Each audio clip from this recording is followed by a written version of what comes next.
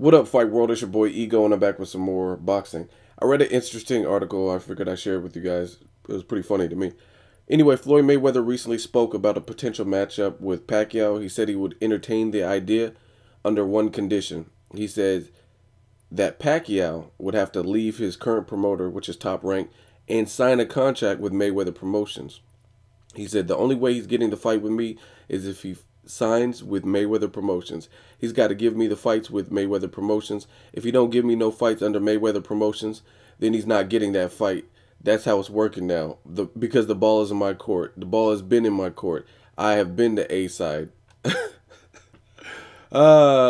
is hilarious that that Mayweather said that. Namely because Pacquiao waited so long, and it looks like the train has now left. Now Mayweather's just in a position where he's continuing to win.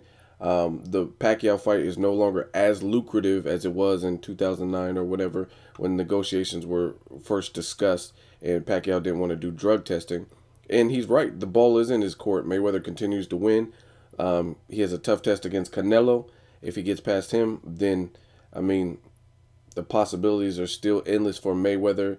Still nobody who has beat him. Meanwhile, Pacquiao is off back-to-back losses, and he hasn't looked good in general.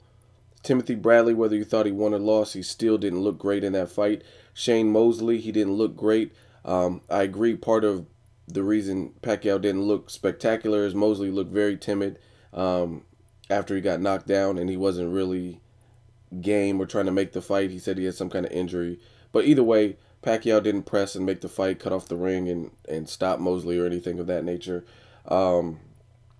So realistically, Pacquiao has been the one who looks like he's on the downside of his career. He's no longer looking like the Pacquiao that fought Eric Morales or Diaz or the early Marquez fights.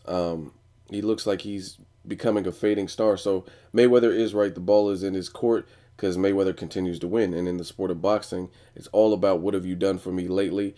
It's just funny that Pacquiao had the opportunity to make this astronomical fight that could have done crazy numbers, and the initial level of disagreement was the drug testing. And now Pacquiao's made comments like he wants the fight and he'll do anything for the fight, basically. That's what he's basically saying, because he knows he's not in a position of power because he's not currently winning, and he hasn't looked good per se in his last couple of fights. So it's just funny. It's kind of like the girl that you toyed with her feelings, you play with her, she really liked you, and you had the opportunity to smash, and again, you play with her feelings, you chose to do other things and not really show her any love, but you kind of wanted to keep her on the team, and then she gets tired of it, and then all of a sudden she just goes on and fucks somebody else, and you've missed, the ship has sailed, and you've missed your opportunity with that girl. And I think that's kind of where Pacquiao's at. He toyed with the idea. He was in a position of power. He was in a position of power because he was winning. I don't say he had more leverage than Mayweather, but he had a good amount because his superstar was very high. He hadn't been knocked out. He hadn't lost to Timothy Bradley way back in 2009. He was still on a destructive win streak, and he had more leverage, more momentum. Now it's like he's one of the people that stayed at the casino too long, where they were up, they were $4,000 up, and then they kept putting the money back into the machines, back into the machines, back into the machines. Where Mayweather used his chips sparingly and was able to hold on to his money in the casino. Pacquiao depleted his funds, and now he's down to his last 50 bucks, and he's still trying to hit that jackpot. And those are just some analogies to let you know where Pacquiao sits.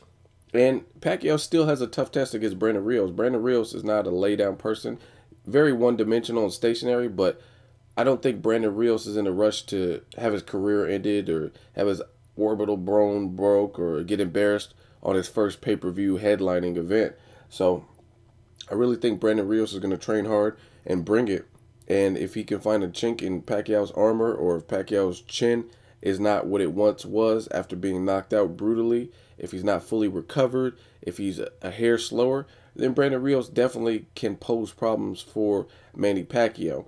If you look at it stylistically, just paper and resume, I mean, obviously Pacquiao should be the favorite based on his speed and power, and the fact that he fought a similar style fighter in Margarito, but it's not really the same equation. It may look the same, Brandon Rios style, Margarito style, but very different variables. Margarito was over 30. Margarito was like, I think, one fight removed from getting destroyed from Shane Mosley. Shane Mosley knocked Margarito out, and then Pacquiao fought him after that. Um, Again, Margarito's older, had been through more wars with Paul Williams and other fighters. So different ball game, different fighters, different eras, different time. Um, as you can see, Margarito no longer fights, and well, that's partly thanks to Pacquiao. But Margarito no longer fights, and Brandon Rios still looks like he has more fights left in him. Let me know what you guys think of Mayweather's comments that he will only face Pacquiao if Pacquiao leaves Top Rank and signs to Mayweather Promotions. I think he's just toying with Pacquiao now, kind of playing cat and mouse. Like I said, it sounds like the ship has sailed. I don't really give a shit. I've been on this hype for a while where I don't really care if Pacquiao versus Mayweather happens at this point. And I was really on board with the fight, really wanted to see the fight. I had my own predictions and thoughts of what the outcome would be. But there's too many great fights being made for me to worry about a fight that wasn't made in 2009 and a fight that's still in between the promotional company Cold War, Golden Boy, and Top Rank. Like I said, too many great fights being made. Danny Garcia, Lucas Matisse, David Haye, and Tyson Fury. Juan Manuel Marquez and Timothy Bradley. Just too many great fights for me to be concerned with this particular fight that is not necessarily likely to happen. So the comments are funny to me. Let me know what you guys think. As always, hate, comment, or subscribe. Till next video, it's Ego signing off.